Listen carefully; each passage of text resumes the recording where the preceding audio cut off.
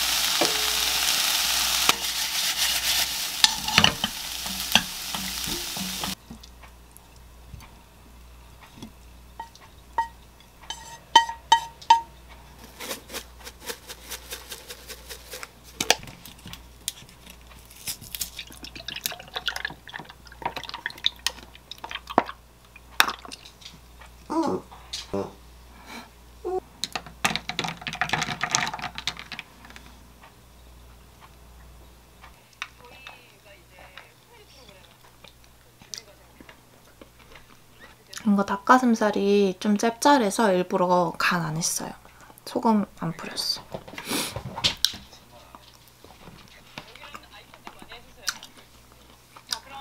남자인 걸 알면서도 계속해서 똑같이 가입 조건이 굉장히 까다로워서 공유 씨께서 어떤 상황에 놓여도 평소에 듣고 싶어. 계속해서 언제까지 제가 뭔가 선택을 할 수 있는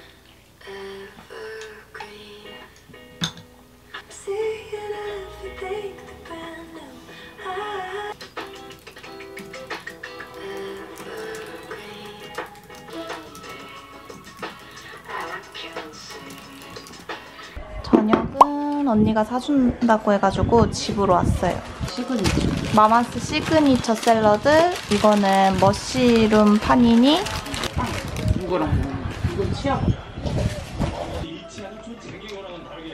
누구야? 옛날에 우리도 소개시켜줘. 나가 변했어. 이제 사람을 해치지도 않아.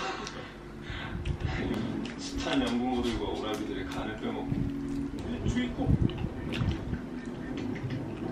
우리 9개를 또 있고. 영영 다시 볼 수 없습니다. 크랜베리가 들어있는구나. 짓을 계속해야 되는데 미쳤냐? 저만 너무 멋있지 않아? 여우는 평생 한 사람만 사랑할 수 있다는 거? 마켓컬리 와가지고 지금 뜯어보려고요. 먼저 요거 그래놀라. 이거는 마켓컬리 모두맥을. 그리고 요즘 그릭요거트에 요구르트 맛이 있길래 궁금해서 사봤어요. 가도. 요거는 스윗밸런스 샐러드랩. 지난 영상에서 먹고 맛있어서 이번에는 다른 맛으로 사봤어요. 계란연두부, 양상추. 그리고 이거 연어 지금 마켓컬리에서 오늘 11시에 세일해가지고 오픈하자마자 바로 샀어요. 안녕. 오늘은 어제 왔던 요거 멕시칸 치킨 샐러드 랩 이거 먹을 건데, 이것만 먹으면 배가 안 차더라고요. 그래서 그릭요거트도 절반만 먹으려고요. 담고 책 읽으러 밖에 나가고 싶어서 얼른 먹고 나가려고요.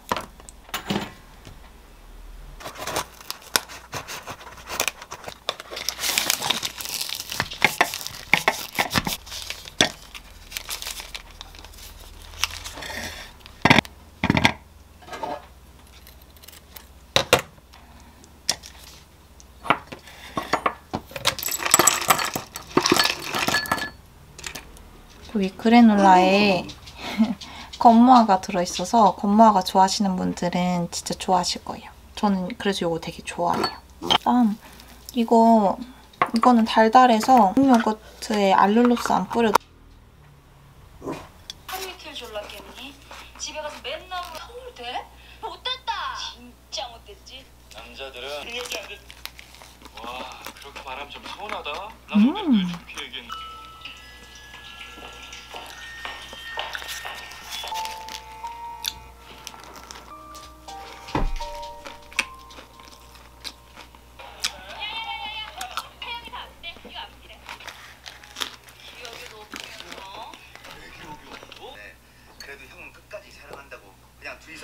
진짜 냄새가 좋아.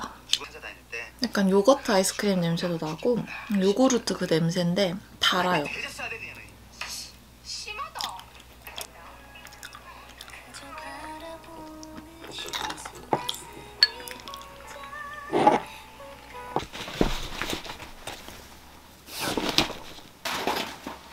가자.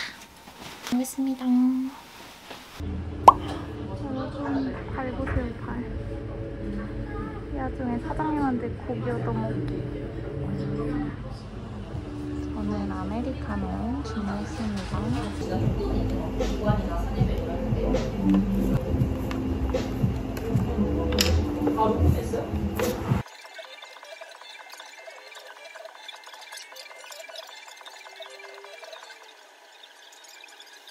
이거 마저 입고 가려고요.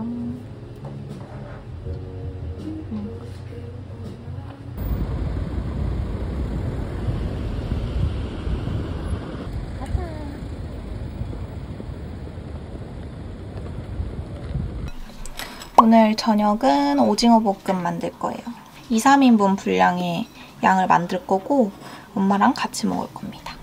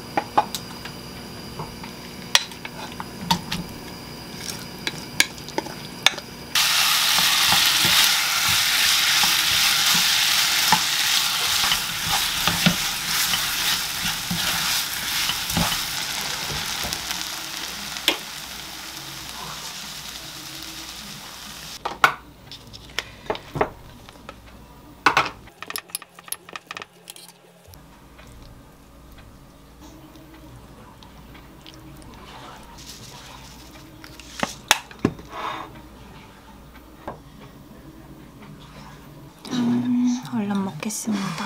엄마랑 같이 먹을 거라 거실로 나왔고 이거 뭐야? 이거 상추랑 같이 먹을 거예요.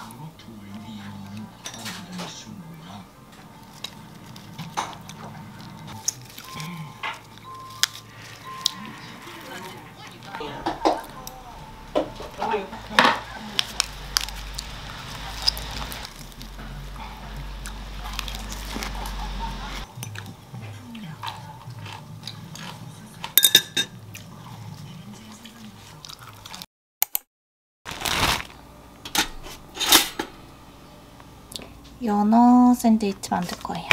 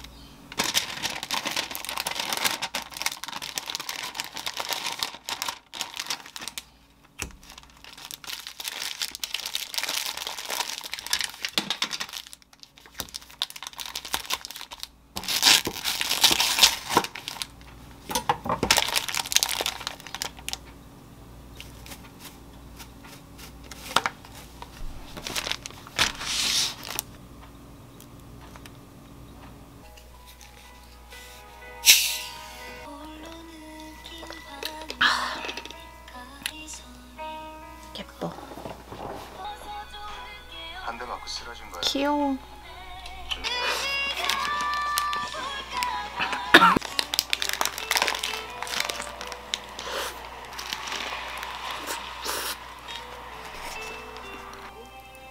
두드려 맞아도 놓지 말자.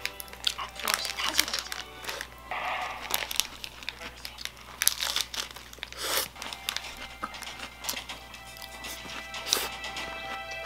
꼭 가서 한 잔 드려. 감사합니다. 100만 원 이하로 보시면 좋아.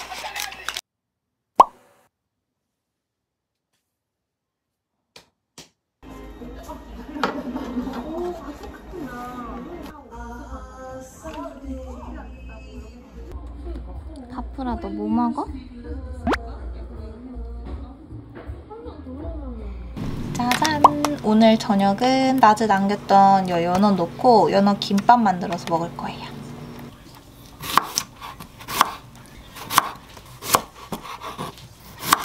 응?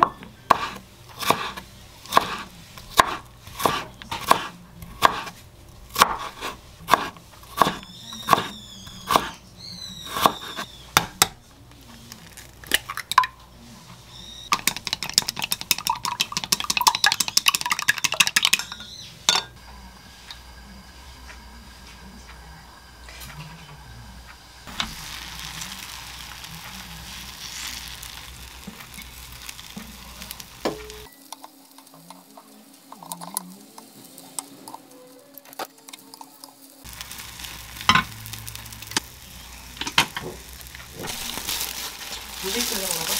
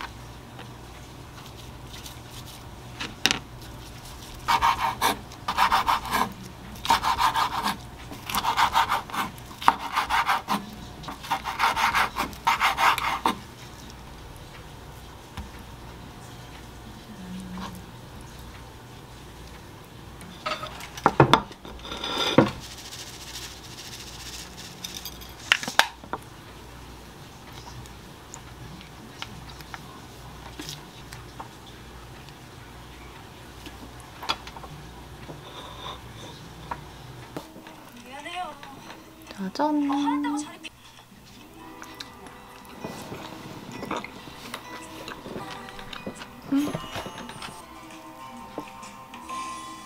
죄송해요. 다시 녹음해야 되는 거 아니에요?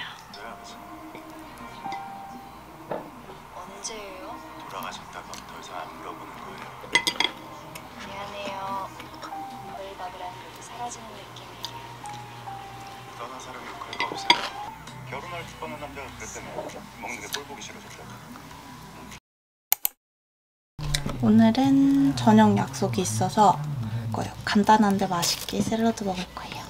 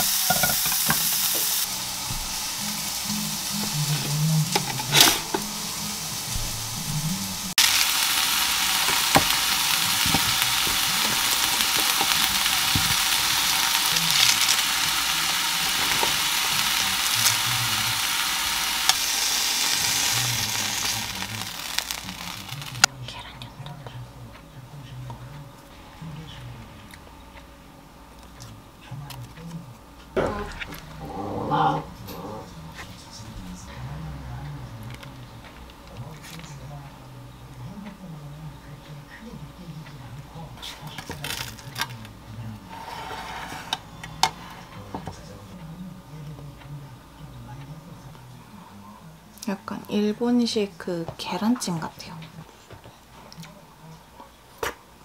형한테 마음이 있는 건가? 아니 내 말은 그런 거 불을 듣는 건가? 왜 화를 내?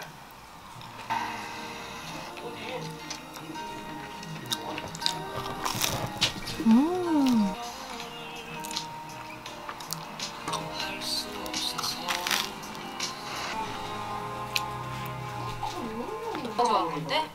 그걸 언제부터라고 꼭 집어서 얘기했어. 진행을 해볼 겁니다. 화이팅! 자, 다리 살짝 띄어서 양손.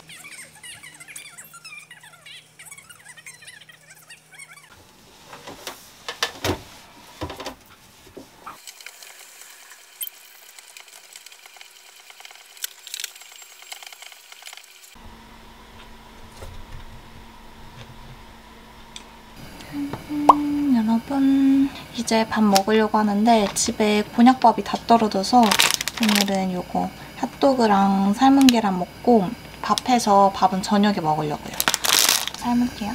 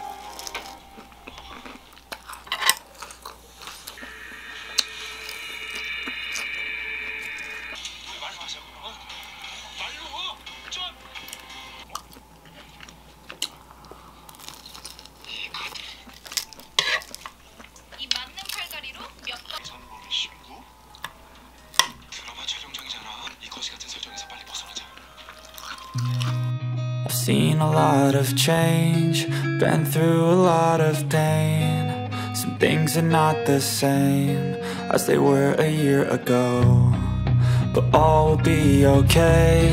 I move on each and every day. The past is where it stays, way back a year ago.